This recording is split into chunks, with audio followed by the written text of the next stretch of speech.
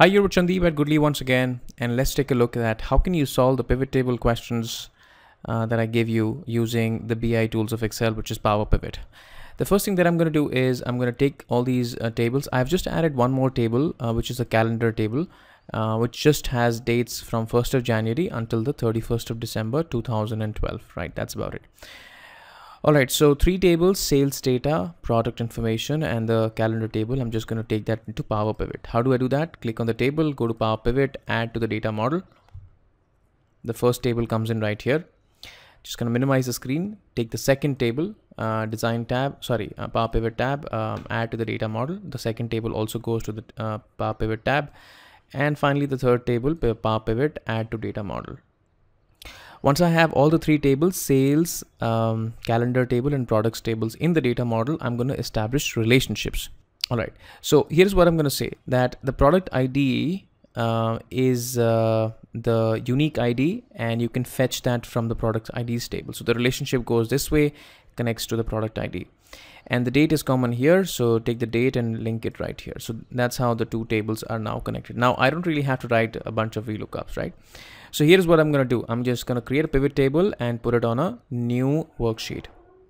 All right, now I'm going to write measures. And measures are formulas inside pivot table using the DAX formula language. The first measure is going to be for total sales, right?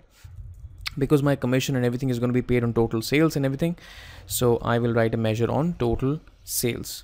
All right, so I'm going to write equals to SUMX, go in every single row of the sales table, and apply a VLOOKUP and get me what? Get me the product price and multiply it with the units in the sales table, and multiply that with 66 because that's my exchange rate. The formula has no errors. Let's just give this as a currency, which is Indian rupee. Okay. And I have a measure here, which is total sales, right? If I just drag it here, I get to know that the total sales is 32,41,000, right? Now, next measure is going to be on the commission. So I add a measure because I need to calculate commission month on month. So I'm going to say commission payout, right? And I'm going to write equals to SUMX again. So go in every single row of the sales table and check if the channel is equal to affiliate, because that's what we said. If the channel is equal to affiliate, only then you do all the calculations. So I'm just going to find, if the channel is equal to affiliate, then apply a VLOOKUP and get me what? Get me the price of the product. And multiply the price with what? With the units sold, and multiply it with what? Multiply it with the commission paid out. Otherwise, I'm just going to say what? Blank. And this entire thing is going to be multiplied by 66. Now, as of now, I am multiplying it with 66. This is a static number. So what if the user decides that, hey, my exchange rate is not 66, let's say 65 or 64.25 or something like that, then this can also be made dynamic. Just for illustration purposes, I'm just multiplying it with 66 as a static number, right? So let's just check. The formula gives you an error. I think I missed a bracket right here.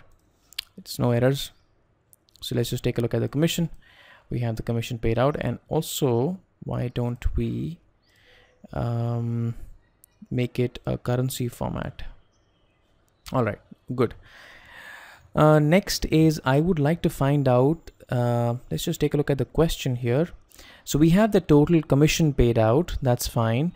I also want to find out the maximum selling product sales, right? And then we will find out the name of the product. So first find out the sales of the maximum selling product. So I'm going to go in sheet 1 where I am writing the measures, and I'm going to write another measure, and I'm going to write add a measure, and I'm going to say that max product sales, right? And I'm just this time going to write max X. So I'm saying go in every single row of the let's just create a table actually, values of the product names actually, and my expression is going to be calculate what? Calculate the total sales. That means, so this formula is essentially saying is that hey, take the names of all the products and find out their total sales and get me what? Get me the maximum sales out of that. So check, no errors, all good. Again, a number, sorry, a currency and rupees, okay.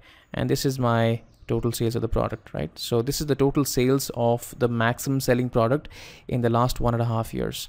Now I want to find out the name of the product. What was the product's name? Like which product gave this much sale, right? So I'm going to add a measure, top selling product name. This is a little complicated measure. So here's what I'm going to say. I first want to find out the top product. So I'm just going to use top n for that. And so top n, and my table is going to be values. I want to find the name of the product, and I want to evaluate by the total sales, right? So here is what this means is it means that give me a small table. In that table, I will have the names of the products and I will have their sales. And which value do I want out of that? The first value. So that's what it means.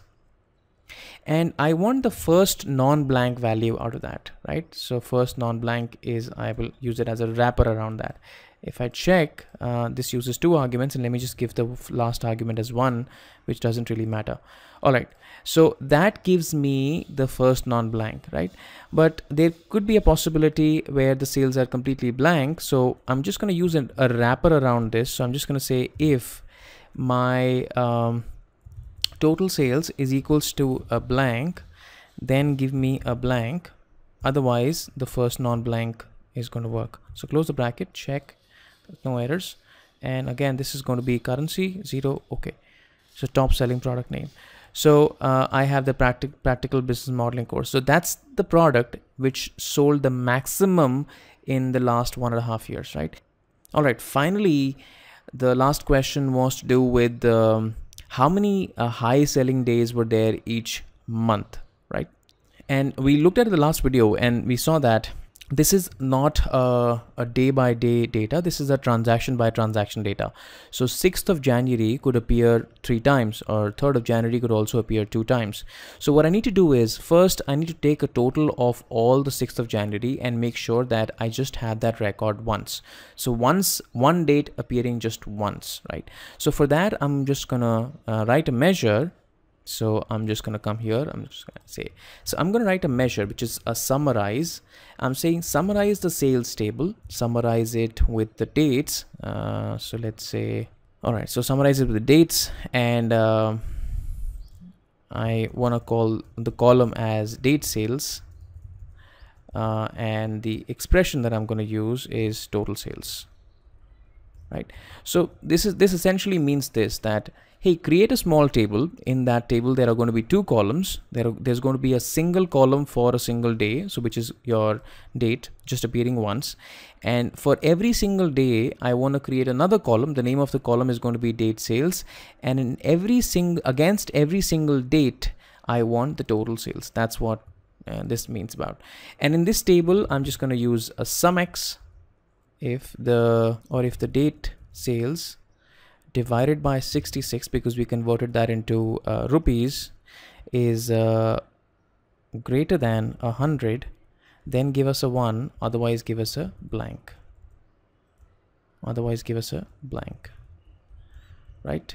And just need to apply a couple of brackets right here. So one bracket over here,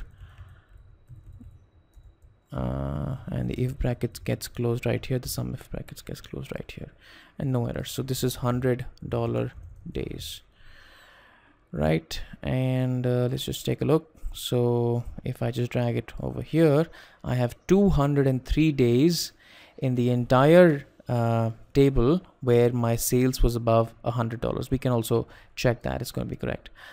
All right, now let's just create pivot tables like the expected output. It's very, very simple. Now that we have all the measures, I'm just going to take out the measures. Let's just do commission first.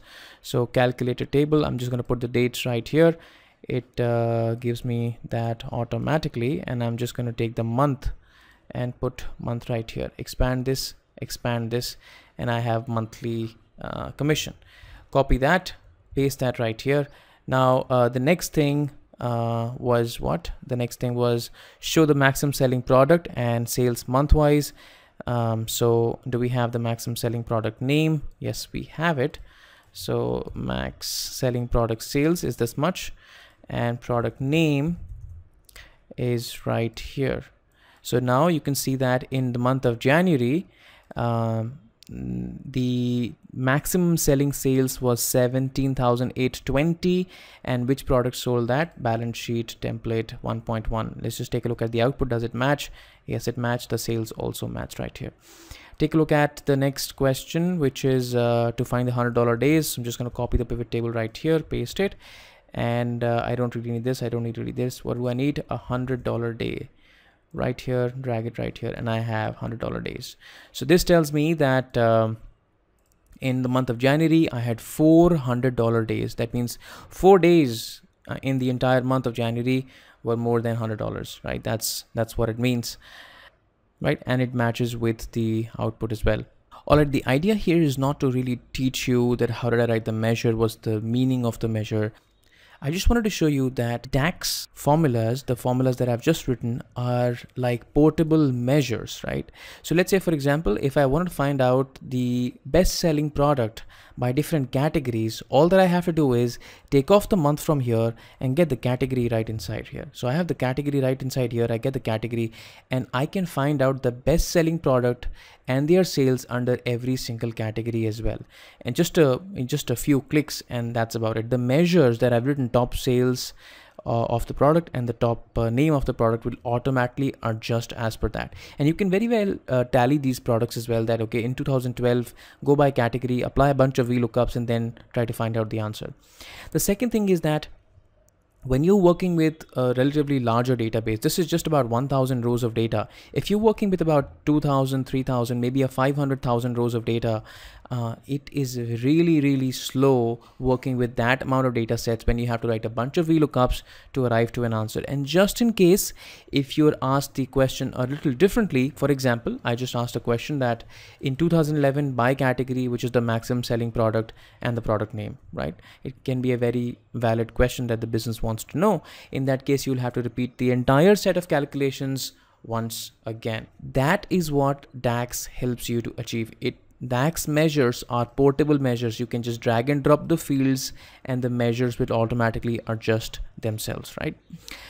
If you want to know about the DAX and want to learn about business intelligence tools of Excel and Power BI, I'm doing a live workshop in Mumbai on the 12th and 13th May, and in Gurgaon on the 9th and 10th of June 2018. All the workshop details are mentioned right here. If you live in and around Mumbai or Delhi, or if you're in India willing to travel, please feel free to come over to the workshop and attend these knowledge about these amazing tools, which is Power Pivot and Power BI. All right, thank you so much for watching this, and you take care of yourselves. Bye-bye.